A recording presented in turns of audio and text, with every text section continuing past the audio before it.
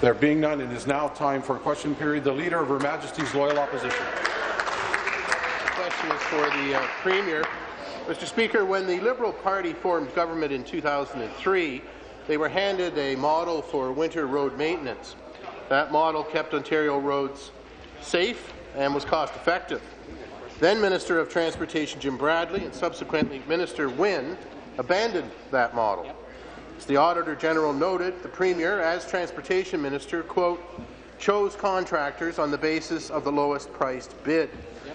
Premier, you made the decision to put Ontarians' lives at risk to save a few bucks. Kill people. Will you now take responsibility for the dangerous winter roads created under your watch and apologize to the people of Ontario? Mr. Speaker, and I know the Minister of Transportation is going to want to comment on the details, but let me just say, Mr. Speaker, that I will... The member from Renfrew come to order. The member from Nepean Carleton come to order. And I didn't quite get the one on this side. Thank you. Say to the member opposite that we're very grateful to the Auditor General for her recommendations, Mr. Speaker. And in fact, internal review had already begun, and Mr. Speaker, there were already changes that were in the works, Mr. Speaker. So, following the internal review, the Minister of Transportation and its maintenance contractors have been working together to improve the quality. And I will say, Mr. Speaker, that as far back as when I was the Minister of Transportation, I was asking questions about the standards, Mr. Speaker. I was asking questions about the adequacy of the contracts, Mr. Speaker, and we were looking at whether there were changes that needed to be made. Those changes are being made, and we accept the Auditor General's recommendations, Mr. Speaker. And to the Premier, Mr. Speaker, the companies the Premier picked to clear the roads used less equipment, less material, patrolled less often, and were unable to meet even the minimum requirements. When the opposition brought this important issue to the government's attention, the entire Liberal caucus shrugged it off. Minister Murray blamed the traffic accidents on snow-covered highways as an act of God. Minister Bradley said it's the weather. But now we know ministry staff brought their serious concerns to the Premier's attention, serious concerns which the Premier ignored and put people's lives in danger. People died. Premier, how many people's lives were you willing to risk to save a few bucks in the winter months? 10 in the north. Premier. Minister of Transportation. Minister of Transportation. Thanks very much, Mr. Speaker. As the Premier mentioned in the response to the first question, prior to the Public Accounts Committee asking for the Auditor to go in and conduct her review, back in 2013, the Ministry of Transportation undertook an internal review. I mentioned this last week when I responded to questions on this very subject. As a result of the internal review, and I want to stress, this occurred before the Auditor was even asked to go and do her work. Combined, we brought 105 new pieces of equipment to both Northern and Southern Ontario. We appointed a Director of Maintenance, 5 area engineers, 20 area inspectors. We expanded our winter safe driving campaign, and also, Speaker, we reached out to the area maintenance contractors to make sure that they understood exactly what the contractual obligations were. We thank the Auditor for her report. We'll move forward with all 8 of her recommendations, and I look forward to having a chance to respond to additional questions. Thank you. Final supplementary. Premier, Mr. Speaker. That's nice. Mr. Speaker, when questioned about the Liberal government's road maintenance contracts, minister after minister ignored the problem. Minister Murray told this House, quote, "We get good value for our tax dollars," end of quote. Minister Shirelli said our contractors are required to meet ministry standards. We monitor their work. Well, the Auditor General made it clear this government made our roads less safe, Mr. Speaker. The Liberal government has had 5 ministers of transportation since 2010, and yet I've yet to hear one of them apologize to the families who lost loved ones on Ontario highways in accidents that could have been prevented if this government had been doing its job. So, Premier, why won't you take responsibility and apologize for your government's dismal record and putting Ontarians' lives at risk? People die. Be seated, please. Be seated, please. Thank you. Minister. Thanks very much, Mr. Speaker. I thank the Leader for that question. In addition to what I responded to, or what I said in the initial question, as a result of some of the other steps that we've taken, Speaker, for next winter season, 28 more roadside cameras will be in place to monitor road conditions. We'll provide dedicated funding to increase the use of de-icing liquids as appropriate. Minister, the member from Timmins James Bay will come to order. Carry on. Subject to approvals, because these were measures that were brought forward in Budget 2015, will have new equipment. No, we're going to do it again. Member from Essex. Carry on. We will also work with our contractors to add dedicated spreaders for sand and salt, both in selected areas of Northern Ontario as needed and also in congested urban areas. Speaker, I'd also point out that, in fact, it was my immediate predecessor, the member from Toronto Centre, the Minister of the Environment and Climate Change, that actually asked for the internal review in 2013 before the Thank you. Any questions? The member from Kitchener-Conestoga. My question is to the Premier. Premier, last week's auditor's report on winter road maintenance points directly at the continued lack of accountability being shown by your government, and more specifically, by yourself. For 5 years, your government knowingly risked the lives of Ontario motorists to save a few bucks. For 5 years, continued lax standards meant uncleared roads that were the direct result of your government's flawed cost-cutting contracts. Premier, you were Minister of Transportation for 2 of those 5 years. Admit it. You knew about it, and you did nothing about it. Can you tell those families forever impacted by your government's lack of oversight when you, as Transportation Minister, first knew about the impacts and why you failed to act? You know, Mr. Speaker, the premise of the member's question is absolutely not accurate. The member from Lanark. The fact is, Mr. Speaker, The member from Lanark come to order. The member from Stormont come to order, and the member from Oxford come to order. Carry on. I just to put this in perspective, when I first became Minister of Transportation, one of the things I did was I visited area offices and I asked questions about the contracts, Mr. Speaker. And quite frankly, I asked questions of our staff to make sure that the standards that had been in place before the Conservative government put their new model in place were the same standards as we were using after the contracts were put in place, Mr. Speaker. That was a fundamental question that I asked repeatedly. There were concerns that were raised, Mr. Speaker, and the reason that there was a review that was begun in 2013 was that we had started to ask questions about whether there needed to be changes made to make sure that the system that had been put in place by them was actually working, Mr. Speaker. Thank you. Supplementary.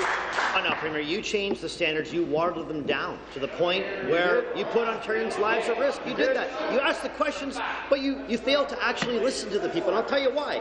What's most concerning is, in fact, your government did know. The auditor's report uncovers the fact that ministry staff were sounding the warning bells, but government failed to listen. Deputy House Leader. Listen. Page 26 of the report provides a list of some of the concerns from ministry staff. Here are 3. The equipment complement does not appear to be adequate. There is insufficient equipment to service all lanes. Route may have insufficient equipment to plow all lanes and shoulders on 401. Premier, how many of these concerns were raised and then Transportation Minister Kathleen Wynne, and why did you fail to act? Mr. Speaker, and I know the Minister of Transportation is going to want to speak to some specifics, but the member opposite will recognize that the very reason that we were buying more equipment, we were putting more inspectors in place, Mr. Speaker, is because we wanted to make sure that our record of having the safest roads in North America. The member from Lanark, second time. The member from Timmins James Bay, second time. Carry on, please. The reason, Mr. Speaker, that more equipment was bought, that there was an internal review begun, was to make sure that we retained our record of having the safest roads in North America, because, Mr. Speaker, we knew that we were capable of having that standard in place, and that's the standard that we will retain, Mr. Speaker. Premier, 5 years, Final supplementary. 5 years, way too late. Way too late. We're talking about the safety of Ontario motorists. We're talking about preventable fatalities that government failed to guard against. November 3rd, 2010, you boasted in this House, quote, "We obviously work with regional offices to make sure that the oversight of those contracts is in place." So why weren't you listening when those same regional offices told you they just weren't working? Again, you stood in the House and told us we wouldn't be doing this if safety were at question. We wouldn't be doing it if quality was going to go down. Well, last week, the auditor made it very clear. Quality did go down, and the safety of Ontario motorists were, in fact, put at risk. Premier, I'll give you one more chance. Come clean today. What did you know, and why did you fail to act? Apologize. Thank you. Thanks very much, Speaker. I thank the member for that question. In addition to what I said earlier in response to his leader with respect to the internal review from 2013, which led to the 105 additional pieces of equipment and all those other positive steps that we took, which, by the way, Speaker, were acknowledged in the auditor's report last week with respect to showing progress. In addition to that, Speaker, last week I announced that within 60 days I will report back on additional findings from an internal review that we're conducting. And secondly, Speaker, in order to make sure that we drive accountability on this, because it is an important issue, I have asked the auditor to come back within 1 year at the end of winter 15-16 and provide an update so as to gauge all of our progress. Thanks very much, Speaker. Thank you. New question, the Leader of the Third Party. Thank you, Speaker. My question is for the Premier. The Premier and her government have hit a new level of arrogance in this province. Debate on the sale of Hydro One has just begun. There's not been a minute of committee hearing, and the Premier hasn't asked a single Ontarian what they think about her plan, and yet the Premier has handed out the first tranche of shares already. Now, listen up on those backbenchers, because she has told every one of your constituents that she doesn't care what they think because the deal is already done. Now, will the Premier explain how it is that she has already begun the sale of Hydro One without any concern of what happens in this House or for what Ontarians have to say? Well, Mr. Speaker, again, let me just say to the Leader of the Third Party that she knows full well that there will be consultations on the budget document, Mr. Speaker. That she knows full well that there will be standard committee hearings and there will be a discussion about what is in the budget around the province. She also knows full well, Mr. Speaker, that there has been a very robust discussion about the need for investment in infrastructure in this province, and that's what underpins our decision. It underpinned our decision to review the assets of this province, Mr. Speaker. It underpins our decision to broaden the ownership in Hydro One so that we can invest in the roads and the bridges and the transit that are needed around this province, Mr. Speaker. We know that if we're going to thrive economically, we need that infrastructure to bring business to Ontario so that businesses can move their goods and so that people can get home and spend time with their families. That's the underpinning of our decision, Mr. Thank you. Supplementary. No wonder the Premier wants to ram the budget through committee. The Premier has no intention of listening to anything that is actually said there. No interest in anything that any Ontario thinks about this deal. New Democrats have been asking Ontarians what they think. More than 20,000 Ontarians have sent the Premier a message that they don't want to pay the price for this bad decision. In fact, Corey Campbell, the Vice President of the Huron-Bruce Liberal Riding Association, has an online petition of his own with 30,000 signatures calling to keep Hydro One public. Will the Premier commit to hearing from all Ontarians, take the committee hearings outside of this city, and abandon her plan to ram through her Harper-style omnibus budget through the committee? Mr. Speaker, let's just look at the facts here. People have to have an opportunity to speak to the budget. That's why there's been a proposal to both opposition House leaders that we would increase the standard committee consideration for 6 days, Mr. Speaker. But what I really want to do is I want to talk about what has happened in the past. In 2002, under the PC government, there were 0 days of consideration for the budget, Mr. Speaker. In 2000, there were 2 days, Mr. Speaker. In 1997, there were 2 days. In 1996, there were 2 days. All of those under the PCs, Mr. Speaker. Under the NDP, in both 1991 and 1992, there was 1 day of committee consideration. We're proposing 6 days more than the norm, Mr. Speaker, so we want to hear from the people of the province. Well, Speaker, Not specific, but I did hear something unparliamentary, and I'd like the member to stand and withdraw.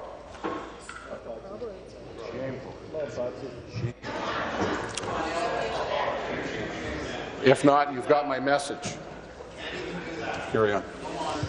Speaker, for someone who promised to be open and transparent, inclusive and consultative, this Premier ought to be ashamed of herself. This level of arrogance and contempt for Ontarians is unprecedented in this province. The Premier has said she will exhaustively study where she can sell a 12 of Bud Light. Minister of Economic Development. Should it be the LCBO? Should it be Walmart? How many bottles should be in the case? Where on the shelf should that case be situated? I can see how these are very weighty questions that must keep the Premier up every single night, but will the Premier commit to take the same amount of time, the same due diligence, Minister to study of and Regional consult Affairs. with the people across this province before she sells off their Question. Hydro One? Mr. Speaker, you know, just on top of what I said about the need to hear from people in committee hearings on the budget, which we are doing in a much more complete way than the previous parties have done, Mr. Speaker. We also ran on a plan. It was in our platform, Mr. Speaker. It was in our budget. And we said that we need to build infrastructure in this province. We took that to the people of the province, and we said, do you think you need new roads and bridges and transit, Mr. Speaker? We asked that question for how long was our campaign? 42 days. We talked about those issues across the province, Mr. Speaker. And we said, in order to do that, we have to review the assets of this province. We have to leverage them in order to make sure we have the money. Mr. Speaker, we asked that question to the people of Ontario. They said, yes, we need infrastructure. They said, yes, go ahead and make those decisions, because without that infrastructure, this province is not going to thrive. Thank you, Dr. Clark. You seated, please. You seated, please. Thank you. Final supplementary. No, I'm sorry. This is my second question, Speaker. Thank you. My next question is for the Premier as well, Speaker. You know, the Liberals have been claiming for months now, in fact, the Premier just did it again a moment ago, that all the money from the privatization of hydro will go to build infrastructure and transit. True. Yet the first shares are out the door, and not one of them, none of that money is going to go towards the construction of a single kilometre of road or a single subway tunnel. The Premier didn't need that money for the sale of Hydro One to build transit, and she knows that she doesn't have to sell off any of Hydro One to build infrastructure. So will she stop the charade, Speaker, stop the spin, stop the wrong-headed sale of Hydro One once and for all? Well, Mr. Speaker, I would ask the Leader of the Third Party then to enlighten us on how we would go ahead with the projects that we've laid out in our budget, Mr. Speaker. How exactly would she suggest that we electrify the GO transit system, Mr. Speaker, and that we increase service to full-time two-way GO, Mr. Speaker? How exactly would she suggest that we fund and execute the Hamilton LRT, Mr. Speaker? How exactly would she suggest that we get started on extending natural gas access for people in our rural communities, Mr. Speaker? The fact is, the money that we are going to be able to leverage by going over our assets, Mr. Speaker, and making the very difficult decisions that we have made, whether it's the selling of GM shares, whether it's the selling of real estate, or whether it's the broadening the ownership of Hydro One, that money is going into those infrastructure bills, Mr. Speaker. I'd like to know what her plan is. Here, here. Thank you. You seated, please. You seated, please. Thank you.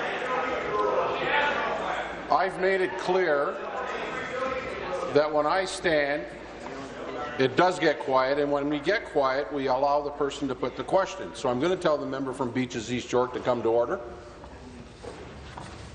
Carry on.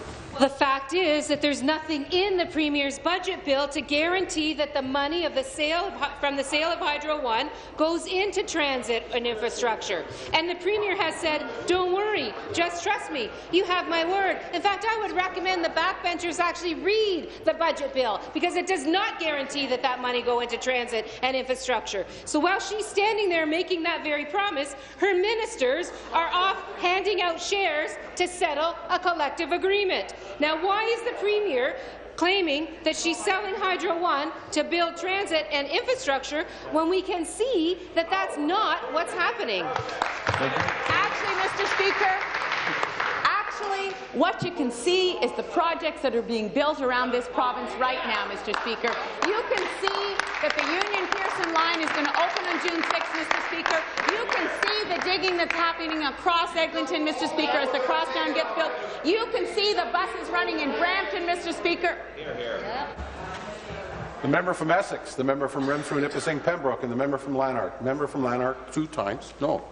Sorry, you're warned. The member from Renfrew has 2. The member from Essex has 2. See the 407, Mr. Speaker, that's going into its second phase, that's going to go out to 35-115. And I can tell you, when I was in Peterborough last week, Mr. Speaker, the people in Peterborough are very, very happy about that road being built, Mr. Speaker. And I would suggest that the leader of the third party has no plan in order to complete those projects, Mr. Speaker. Be seated, please. Be seated, please. Thank you. Final supplementary. I was in Kingston and the Islands. The people there had no idea that their MPP was running on the sale off of Hydro One. That's what I can tell you. Now, this is not about transit, and it isn't about infrastructure. The actions of this government make it clear that they don't need that 3% on the sale of Hydro One to contribute to that $10 billion or 10-year, $130 billion promise that they've made. She doesn't even have the money yet.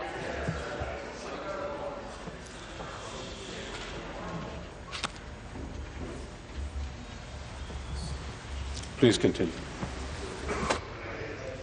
She doesn't even have the money yet, Speaker, and the Premier is already spending it on things other than transit and Minister infrastructure. of Economic Development is Hydro wrong. One will mean higher bills for families and businesses. It doesn't improve reliability. It's going to cost the province billions in lost revenues. Families don't like this plan. Even Liberal Party activists oppose this plan. Question. The Premier is showing by her actions that this isn't about transit and infrastructure. Will she pull the plug before it's too late? Thank you.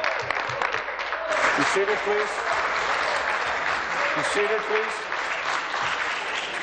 Before I move to the Premier, just in case that you didn't hear it, the Minister of Economic Development is warned. Carry on. Mr. Speaker, let's just be clear. The leader of the third party is saying that when she talks about pulling the plug, she is saying pull the plug on building infrastructure around this province. That's what she's saying, Mr. Speaker, because the fact is she ran on the plan that we ran on, Mr. Speaker. She ran on a plan to review assets in order to have the money to reinvest in the assets that we need for the 21st century. And it would be, it would be the easiest thing in the world for a party in opposition to just say, don't do that, just stop, don't do anything. That's not what government does, Mr. Speaker. right. The responsibility of government is to move this province forward, is to make the tough decisions that are not always popular. I get that. But if we don't build infrastructure now, if we don't work with Hamilton and build that LRT, make sure that we get that infrastructure in place, Mr. Speaker, then the boom that's happening in Hamilton can't continue. I'm not going to stand by and let that happen. We're going to make those investments. Be seated, please. Be seated, please. And we'll put a stop to that quickly, too. New question, the member from Bruce Grey Owen Sound. Thank you, Mr. Speaker. My question is to the Minister of Community and Social Services. Minister, after 6 months of flip-flopping on SAMs, your mismanagement continues to negatively impact the lives of 900,000 vulnerable Ontarians. The SAMs implementation that you and your Premier assured everybody was pretty seamless and a small glitch, and which you liken to rebooting your BlackBerry, also continues to snowball into a costlier mess by the day. From Windsor, London, Hamilton and Waterloo to Ottawa, municipalities everywhere are racking up millions of dollars in extra costs because you failed to successfully implement SAMs. But we have yet to hear you commit to fully reimbursing municipalities for the day-to-day operating fiascos of your new social assistance program. Minister, will you issue reimbursements to municipalities? Yes or no? Thank you. Minister of Community and Social Services. Well, thank you very much, Mr. Speaker, and I'm pleased to have the opportunity to discuss the PricewaterhouseCoopers report that we received late last week and its 19 recommendations, which our ministry will be adopting. In fact, I'm meeting with PwC later today.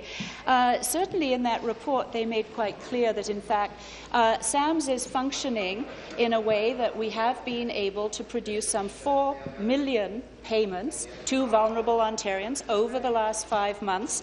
It is functioning in a way that is a basis for our reform of social assistance going forward. Of course, we did have some completely obsolete technology previously, the SDMT system that again was reviewed by the Auditor General many, many times. And I think the House might be interested to hear that, in fact, the Conservative government introduced that computer system in 2001 at a cost of $400 million. Thank you.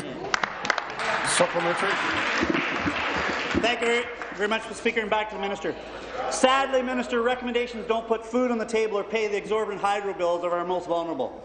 Let me remind you, a pretty seamless rollout, a small glitch, an all-inclusive $240 million cost. With all due respect, the key facts you told us and the Ontario public to date about the SAMS implementation have been untrue. So far, you've dumped an additional $30 million. The member will withdraw. Withdraw. So far, you've dumped an additional $30 million into the system to cover up your failures. Minister, Ontario families can't afford to keep bailing you and your Liberal government out for your mistakes. Will you set the record straight here and now? What is the total cost of this failed effort going to cost the taxpayer, and where is the money going to come from, and what cuts will you have to make to take place to make up for it? Thank you. Minister. Thank you very much, Mr. Speaker. Well, I'm sure the member does know that we've reimbursed municipalities to the tune of some $15 million to date. And in terms of the way forward, which is what this is all about, we have been given a very clear roadmap by PwC. We will be taking their recommendations very seriously on the governance issue, the structure of the project, through the transition as we move towards business as usual. We're putting together a new communication plan for our frontline workers. I want to thank them again. I know they've had some difficulty in terms of the technology and some of the communication tools and the training tools that we use, but we intend going forward to make the system far more user-friendly for them, and we're on the path towards that, as PwC has confirmed. Thank you. Thank you. New question. The member from Toronto, Danforth. Thank you, Speaker. My question to the Premier. Speaker, this government is planning a fire sale of Hydro One. 6 months after this budget is passed, Hydro One will be stripped of oversight from the Auditor General, the Integrity Commissioner and the Ombudsman.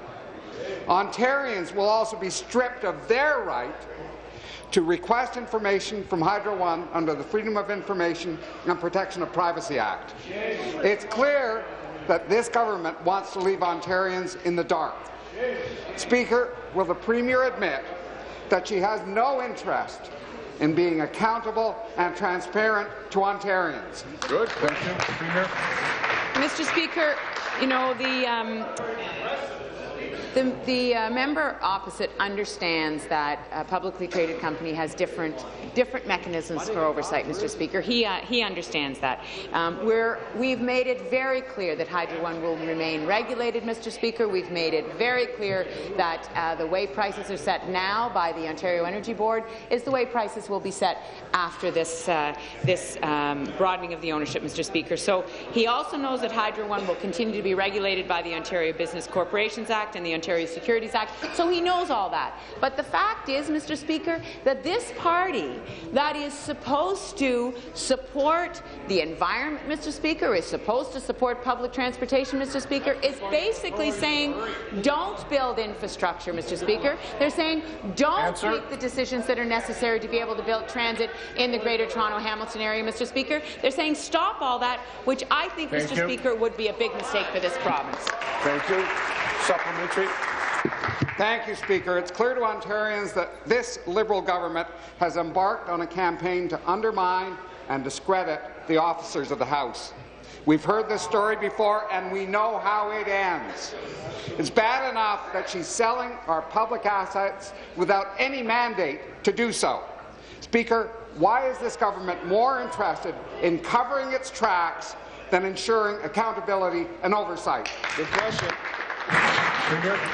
Well, Mr. Speaker, again, I would say to the third party, why are they not interested in building new tracks? Why are they not interested in investing in the infrastructure that they know full well is needed by their constituents and the businesses that reside in their ridings, Mr. Speaker? Why are they not interested in making the investments that will bring business to this province, Mr. Speaker? Will update our infrastructure, will modernize our infrastructure, and will invest in the assets that are needed for the 21st century. Why are they not interested in doing that? Especially, Mr. Speaker, when they ran on the same plan, our same fiscal framework, Mr. Speaker, that said we were going to review the assets of this province and make sure that we were investing in the new assets that are needed for the 21st century. That's the question I think we have to pose them, Mr. Speaker. Thank you. Your question, the member from Sudbury. Thank you, Mr. Speaker. My question is for the Minister of Community Safety and Correctional Services. Many of my constituents in Sudbury have expressed significant concerns about the news that the OPP has decided to move its search and rescue helicopter in Sudbury to Orillia. They're concerned about what this means for safety for our community and that of communities across Northern Ontario. From frontline police officers, search and rescue officers, doctors and nurses, city officials, along with average citizens, they're all saying the same thing, that the OPP's decision to move this helicopter to Orillia will have significant impacts on the health and safety of Northerners. So, Mr. Speaker, would the minister provide to this House more information as to how the OPP reached this decision? Thank you. Minister of Community Safety and Correctional Services. Thank you, Speaker. I want to thank the member from Sudbury for advocating for the safety and security of his community. Speaker, I'm glad to have the opportunity to stand in the legislature and discuss this very important issue. The safety and security of every Ontarian is the #1 priority of the ministry and of the government, and it's also the most important consideration for the Ontario Provincial Police. Given the questions being raised about this locally, I have sought for more information about how Sudbury and the North are served by aircraft in search and rescue operations. The OPP are mandated to provide certain police services across the province, including aviation support.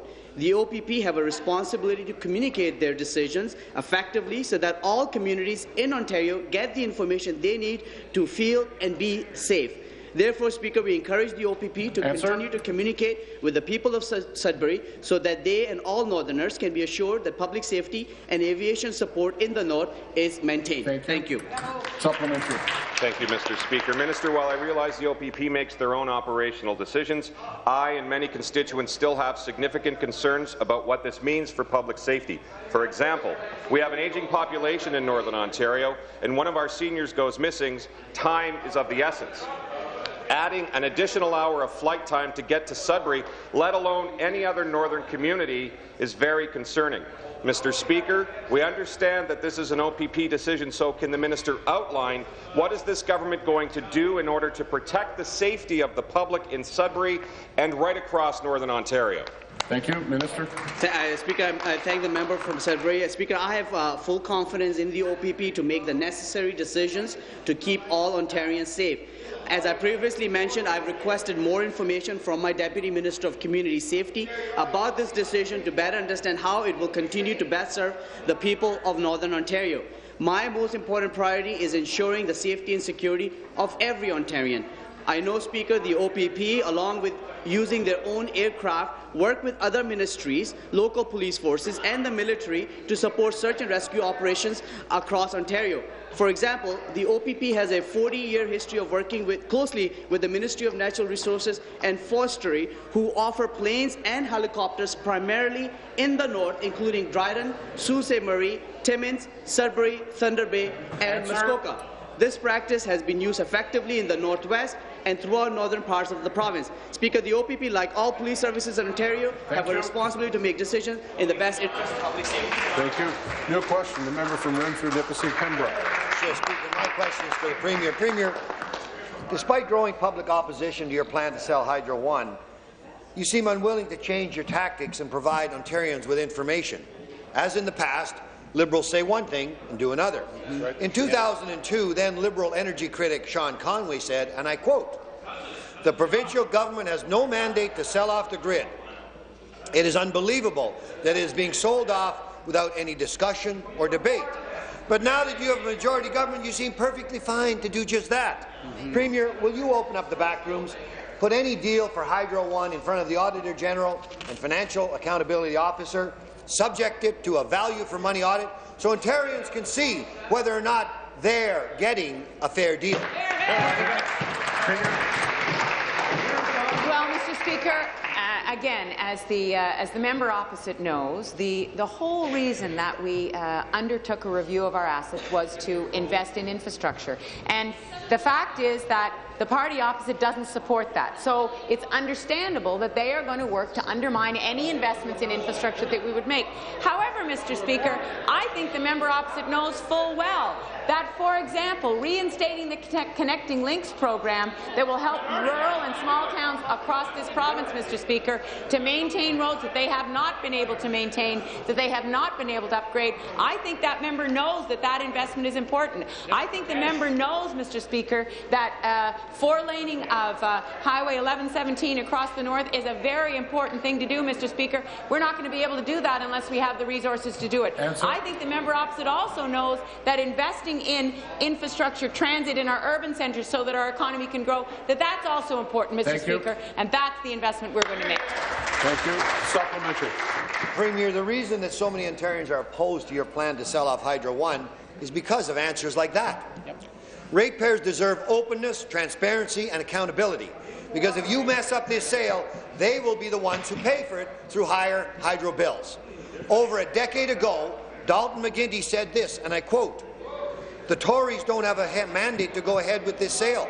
The people have never had their say on this, not in an election, not even in public hearings." So, Premier, is this not just another case of Liberals do as I say, not as I do behaviour? And won't the ratepayers of Ontario be the ones to suffer for your crass political hypocrisy? They always do. No, I want it on record. Will the member withdraw, please? Carry on. The question is no, Mr. Speaker, because one of the starting points that we had for this discussion of assets was, let's look at how the 407 was dealt with, Mr. Speaker. Let's look at how the party opposite made a decision when they were in government to sell a public asset, Mr. Speaker, completely, to not continue to regulate that asset, Mr. Speaker, to get rid of all of the revenue, Mr. Speaker, to make sure there was no future benefit to the people of the province, Mr. Speaker. We looked at that as a model. We said we're going to do the opposite. We're going to make sure we retain ownership, Mr. Speaker. We're going to make sure that there is a future benefit to the people of the province, Mr. Speaker, and we're going to ensure that we have an efficient, well-run company, Mr. Speaker, that will continue to return a dividend to the people of the province. All things, Mr. Speaker, that the party opposite did not do. No. Thank you very much, Mr. Speaker. My question to the Premier. Using public dollars for partisan advertising is wrong. It's wrong when it's Stephen Harper. It's wrong when it's the Liberal Premier of Ontario. In fact, even the Liberal leader in Ottawa seems to think it's wrong to run partisan ads on the public dime. But the Liberal leader at Queen's Park is gutting the rules so she can run partisan ads on the public dime. Can the Premier explain why she's taking a page from Stephen Harper so she can run partisan ads on public dollars in the province of Ontario? Well, Mr. Speaker, let me just say to the member opposite just to consider that we're the first and the only jurisdiction in Canada that has such legislation, Mr. Speaker, and we will continue to have legislation that will ban partisan advertising. That legislation will stay in place, and in fact, we're broadening that, Mr. Speaker. We're proposing that we broaden that legislation to make sure that in the digital realm, Mr. Speaker, the same rules apply. The fact is that we agree, Mr. Speaker, that we should strengthen this legislation. We also agree, Mr. Speaker, that it would be an important part of this legislation, this initiative, to look at the third-party advertising, Mr. Speaker, and to see if there are some limits that we need to put on third-party advertising. I suggest that those are things that the third party might want to support. Right. Premier, selling Hydro One is the wrong decision, People don't like it, and it's going to be the people of Ontario who are paying the price for that decision. The auditor says by gutting the rules about partisan advertising, and I quote, "The government could flood the province with self-congratulatory and self-promotional advertising." It's clear that the people oppose the sell-off of Hydro One. Even Liberal activists oppose the sell-off. The plan is good for consultants and it's good for bankers, but it's bad for families and businesses in this province. Is the Premier gutting the rules about partisan advertising so that she can run ads to try and sell the sell-off of Hydro One? So, Mr. Speaker, you know, typically the third party is using language that really doesn't apply to what we're doing, Mr. Speaker. We're changing the legislation. We are proposing changes to the legislation. But let's talk about the changes that we're proposing, Mr. Speaker. We're proposing that we give the Auditor General oversight of digital advertising as well as transit and movie theatre ads, Mr. Speaker. The Auditor General has called for this. We're proposing that we do that. The legislation would also be amended to provide a clear definition of partisan advertising, require the government to submit a preliminary version of the ad to the AG for review, and reinforce rules around government advertising during general elections. Mr. Speaker, yes, we're proposing changes, but, Mr. Speaker, the legislation banning partisan advertising would remain in place and would in fact be strengthened and clarified. Thank you. Question, the member from Ottawa-Orléans. Mr. President, my question is for the Minister of Health and Long-Term Care. That there was an important expansion of our mental health strategy that will help us improve access to services, reduce wait times, and close the gaps in our system. The residents of my riding of Ottawa-Orléans have been asking me about the new Mental Health and Addiction Leadership Advisory Council and its plan to advise government on how to provide better access, better quality, and better value. I informed my constituents that the Council is chaired by Susan Pigot, and the members of the Council represent diverse sectors that work on mental health and addictions issues. I know that the Council will provide expert advice on strategies, investment, promote collaboration across sectors, and report annually on the strategy's progress. Through you, Mr. Speaker, I ask the Minister, what are the priorities of this Council? Thank you. Minister of Health, Long-Term Care. Thank you, Mr. Speaker, and thank you to the member. We actually have two council members in our gallery today, Camille Quenneville and Arthur Gallant, and they'll be joining me after question period on the steps of the legislature for the launch of the Mental Health Bus. It's a mobile program for youth across this province. And, Mr. Speaker, I invite all members of this House to join us for a group photo in support of Mental Health Week. The Council members will be providing important advice as we move forward with Phase 2 of our mental health strategy. The priorities of that strategy include expanding programs in schools and the workplace, ensuring early identification and intervention for those with mental illness and addictions, expanding housing and employment supports and initiatives to reduce contact with the criminal justice system, improving that transition from child to youth mental health services, and establishing a new funding model that will be linked to population need, quality improvement, and service integration. Thank you, Mr. Speaker. Thank you. Supplementary. Thank you, Minister, for that response. I will make sure to let my constituents know about the priorities of the Mental Health Council as they work in collaboration with sector partners to accomplish the bold goals set forward in Phase 2 of the mental health strategy. I know my constituents and Ontarians want access to mental health care outside of a clinical hospital setting. They want services that are in the community and closer to home. Mr. Speaker, I was at a bowl-a-thon fundraiser yesterday for James Osborne, who committed suicide at 18, the 3rd annual James Strike Back Bowling for Youth Mental Health Funds, initiatives and service for youth, for those youths who are facing challenges.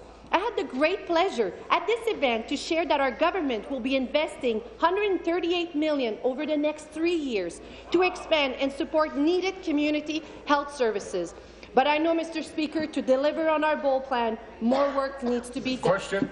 Can the minister tell this House how his Mental Health Leadership Advisory Council plans to deliver on these initiatives? Thank you. Minister.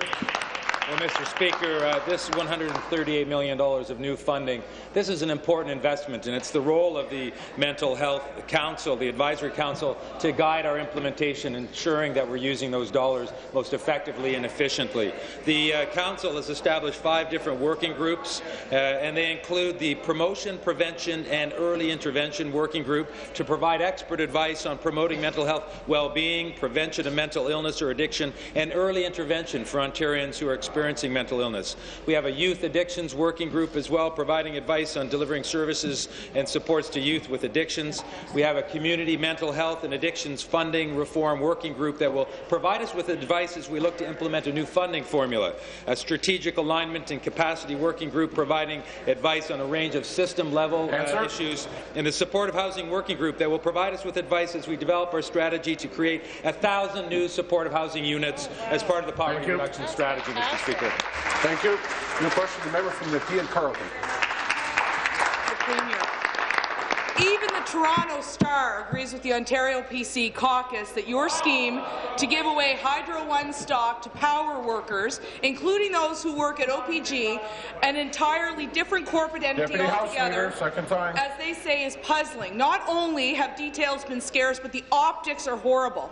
A fire sale of a public asset, a promise to fund more infrastructure when new money isn't even included in the budget, not to mention your LRT musings today, a rich pension plan that gives employees a 4-to-1 benefit of taxpayer dollars to personal investment, and this government's delusion of what net zero budgeting really means. I think it's time that the Premier came clean with Ontario families on what this fire sale of Hydro One for infrastructure really is. Will she admit today it's just a ruse in order for her to pay off public sector pensions? So, Mr. Speaker, there are a number of issues that the member opposite has wound into that question. You know, we're very pleased that that there's a tentative net zero agreement that's been reached with the Power Workers Union and employers, between the Power Worker Union and employers, Mr. Speaker. That agreement has not been ratified yet, Mr. Speaker. So we're not going to be talk about the specifics. We're going to be respectful to the process of ratification.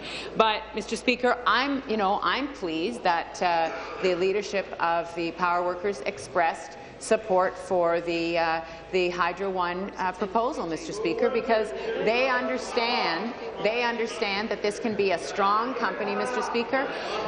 I think they also understand that the need to invest in infrastructure, Mr. Speaker, is critical to the health of the province. And so we have made that commitment. We are going to continue along that road, Mr. Speaker, because we know that those investments are. Thank you. Supplementary.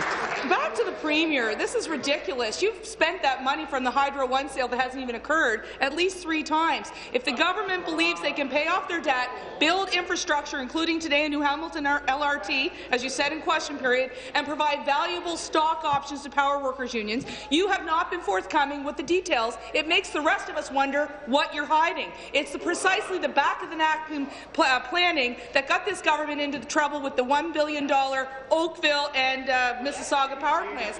This is getting out of hand. The Premier assigned the Treasury Board President to scale back spending, maximize assets, and bring sanity back to public sector wages and pensions, yet it's this type of sleight of hand that continues to build up our debt and our deficit and erode our infrastructure in the province. My colleague from Renfrew, Nipissing, Pembroke asked you earlier, will you put this before the Auditor General, and will you put this sale of assets before the Parliamentary Budget Officer so that the people of this province will know what you're wasting their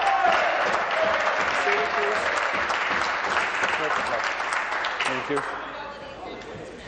Premier. Finance. Thank you, Mr. Speaker. We're doing much more than that in terms of making this accessible and accountable and transparent to the people of Ontario. We brought it forward in the 2014 budget. We brought it forward in the economic statement. We brought it forward in our platform, and we did it again in 2015. We added a lockup specifically around this issue, and we're going to continue moving forward. This deal that the opposition is making reference to is a net zero deal with the Power Workers Union, and we're going to be respectful of its ratification process so that we get the details understood by their membership. But let me quote Don McKinnon, the president of the Power Workers Union, who said this, and I quote, "The Power Workers Union welcomes and supports the decision by government to keep Hydro One whole in an IPO process that would, in partnership with government, broaden the ownership structure of Hydro One. This will position the company to grow and provide further high-skilled, quality jobs for Ontarians. The idea is to grow the company, increase our dividends, and support the work. Thank you. New question, the member from Nickel Belt. Merci, Monsieur le Président. Ma question pour la première ministre. My question is for the Premier. Teachers in Peel have joined their colleagues at the Rainbow Board in my riding, as well as educators in Durham, and are now on strike. Speaker, 42,000 students are unable to attend classes in Peel. A total of 67,000 students are out across the province. Meanwhile, the Premier and her government refuse to take responsibility for this Mike Harris 2.0 labour unrest. Considering that negotiations at the central table have also broken down, we know that these are not simply local issues. Will the Premier finally admit that her austerity agenda is forcing students and families to pay the price? Minister of Education. Minister of Education. Yes, thank you very much. And in fact, what I would like to report to people is that people were working very hard over the weekend. I know that that when they finished up last night, it was well after midnight. So what I would say is that all three parties, the school boards, the unions, the government, are continuing to work. Yes, people have stepped away from the table at sometime after midnight last night, but we continue to be determined to go back and to get that negotiated agreement, because we know that the only way we're going to end all of the strikes and get all of our students back to the table is, in fact, to negotiate and to reach an agreement that all three parties, the unions, the boards, and the government, that we can all agree. Thank you. Supplementary. Thank you, Speaker. Back to the Premier. The Premier claims to have cut her teeth in education. However, she is refusing to take responsibility for the fact that secondary students could soon lose their school year. To make matters worse, Ontario's 76,000 public elementary teachers will be in a legal strike position on May 10th. And English Catholic teachers recently voted by more than 94% in favour of a strike. Speaker, why are students and families being forced to pay the price for Liberal flip-flopping on class sizes and mismanagement of our education sector? Thank you. Minister. Yes, thank you. And I think it's important to note that we actually have been working with our colleges and universities. We've been working with our school boards. We know that students are concerned. In fact, I spent some time on the phone this morning with representatives of the Ontario Student Trustees Association talking about the situation with them. But what we do know is that in every board in the province, including Durham and Rainbow and Peel, that all the interim marks have been submitted to the colleges and universities, and that the college and university admission process is unfolding as it would normally. We've been working with the boards in all three of the areas where there's strikes to make sure that there are online materials, and we've been working very closely with them. One of the beauties of modern technology. Thank you. New question, the member from Beaches East York. Well, thank you, Speaker. My question is for the Associate Minister of Health and Long-Term Care. Great minister. Now, last Thursday, the Canadian Cancer Society held its MPP Education Day at Queen's Park, and I was proud that day, as were all members, to wear the daffodil pin to show our support for Canadians living with cancer and to help raise awareness of cancer-related issues. Now, Speaker, the International Agency on Research on Cancer has concluded that excessive tanning bed use increases the risk of the deadliest form of skin cancer, malignant melanoma, and that risk is 75% higher if tanning bed use begins before the age of 35. Now that we are heading into the intense sun season, and in Beaches East York we have many beaches to enjoy the sun, I wish to remind the House that just last Friday was the first-year anniversary of our tanning bed legislation coming into force. And this is a good time to remind everyone of the risks associated with excessive use of tanning beds. Speaker, will the minister remind the House of the details of this important piece of legislation? Associate Minister, Long-Term Care, Health and Long-Term Care. Thank you, Speaker. And I'd like to begin by thanking the member from Beaches East York for this very important question. Speaker, cancer in any form can take a terrible toll on individuals and families, and I dare say that every single one of us in this House has or can relate to a story of cancer. The Canadian Cancer Society's daffodil pin is a symbol of strength and courage in the fight against cancer, and I was proud to wear the pin and meet with volunteers and representatives of the Society on Thursday. The dangers associated with exposure to artificial ultraviolet radiation at a young age have been well documented.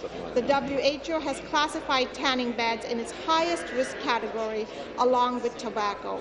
The WHO reports that the risk of skin cancer increases by 75% when tanning beds are used prior to the age of 35. That is why our government took strong action to protect Ontario teens from the dangers associated with tanning bed use. I'm proud that our government passed legislation to restrict. Supplementary. Well, thank you, Speaker, and thank you to the Minister for the excellent work she's doing to protect the youth of Ontario. Speaker, I too am very proud that our government is taking strong action on this file. And in her answer to my first question, the Minister referenced the World Health Organization's classification of tanning beds as one of the highest cancer risk categories, along with tobacco. Now, I know that the Associate Minister in charge of wellness is hard at work protecting our youth and promoting healthy lifestyles for our children. And I think we all agree that prevention is the strongest protection for our youth against the dangers of tobacco. Tobacco is the leading cause of preventable disease and premature death in Ontario and kills upwards of 13,000 people a year. Wow. Our government's Bill 45 seeks to further protect our youth from the dangers of smoking, and I know the parents in my riding of Beaches East York are hoping that Bill 45 will quickly pass. So, Speaker, through you, will the Minister please update the House on the status of Bill 45, the Making Healthier Choices Act? Associate Minister. Thank you, Speaker, and thanks again to the member for Beaches East York, who does such a wonderful job of representing his constituents. Hear, hear. We know that flavored tobacco. Speaker, we know that flavored tobacco products have proved to be a gateway to tobacco use and addiction for our youth. We know that 1 in 4 high school students who report smoking have smoked menthol cigarettes in the last days. And we also know that electronic cigarettes is a new product, and we will not know the full health impact of this new technology for some time.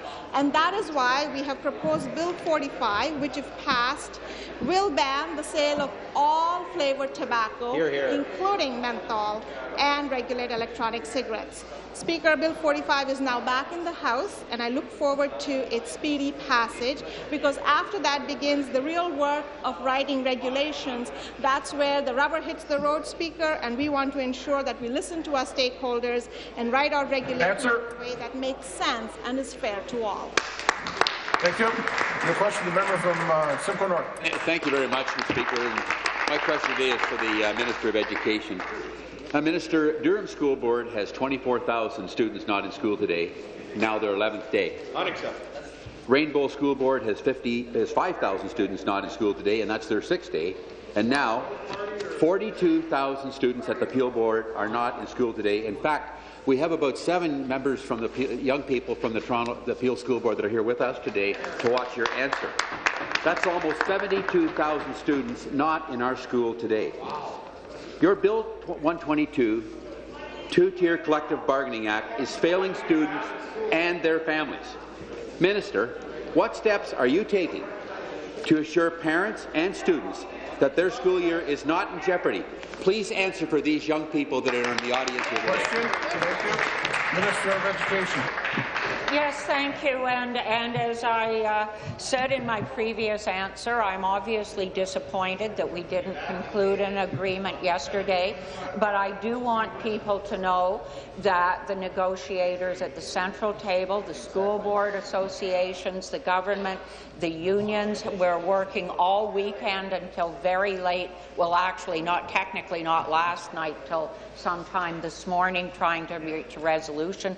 I know that in terms of of the local talks. I know that both the board and the union in Peel were there all weekend trying to reach agreements. So people, we all understand, both locally at Peel and at Rainbow and at Durham, that the thing that we need to do both centrally and locally is to reach collective agreements, because it is only through reaching agreement that we can get all the strikes to end and get the young people back in class. Thank you. We want them back in class. Supplementary. Well, thank you, Mr. Speaker, and I don't think these young people were very impressed with that answer, okay? Because I'm certainly not. Minister, you have huge problems with Bill 122, and you have to contend with them. It is very clear that following a dozen years of Liberal mismanagement, your Bill 122, two-tiered collective bargaining, is failing students and their families. Next Monday, there's a strong possibility and chance that 817,000 elementary students will be impacted in a very, very negative way. You've been quoted, and I quote, "I am not waiting until September. As long as I am in this seat, I will try and expedite it as quickly as possible," end of quote. So, Minister, exactly what are you doing to ensure that school proms, class trips, and above all, graduations are not impacted by your current Liberal mismanagement? Thank you. Minister. Well, as I just said, we know that the college and university application process is ongoing. My ministry officials are in constant touch with all of the boards that have been affected by strikes or that may be affected by strikes. We're in constant contact with the colleges and universities, and I am confident that young people will be graduating this spring. But I do have to point out that the way that they were going to handle this was actually to get rid of 22,700 teachers and education workers. And I would suggest to you, Speaker, that firing people and laying them off and cutting them is not the way to get labour peace. Thank you. New question. Thank you, Mr. Speaker. And my question is for the Premier. After years of warning, last week it was announced that GM's Camaro line in Oshawa would be shipped to the U.S., and with it, 1,000 jobs in the plant and nearly 10 times that in supply chain industries in our community. Today we see reports that the province plans to appoint an auto industry advisor, but that's after $1.1 billion invested and a week too late. Speaker, I know you shouldn't put the cart before the horse, but this government just let the cart get shipped out of town.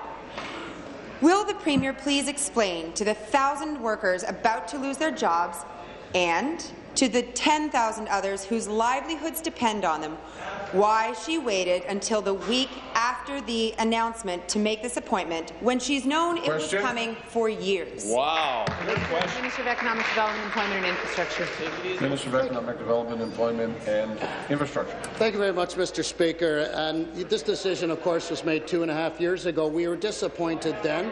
We remain disappointed today. Our thoughts are always with the workers that are impacted, and that's why we're relentlessly working with GM, Unifor, and the federal government to ensure that there is a mandate that's landed in Oshawa after 2016. But I can tell you what the member opposite can do. She's the member for Oshawa. Her leader wants to bring in a party that would jack up corporate tax rates. She says she's going to jack up corporate tax rates to pay off the deficit, Mr. Speaker. That would be a 12% increase. That would kill any opportunity for us to get investment anywhere in this province. So talk your leader down from an irresponsible position to jack up corporate tax rates.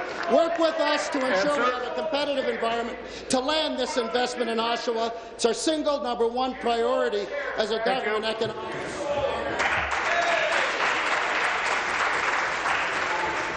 Time for question period is over.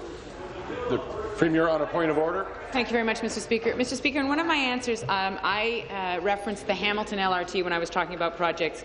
I conflated two lines that are in the budget, Mr. Speaker. I should have said either the Huron Main LRT or Hamilton Rapid Transit, Mr. Speaker. Just wanted to correct that. The member from Niagara Falls on a point of order. Mother's here today, Lorna Gore, so I'd just like to welcome her. Thank you. Thank you. There are no deferred votes. This stands recessed until 1 p.m. this afternoon.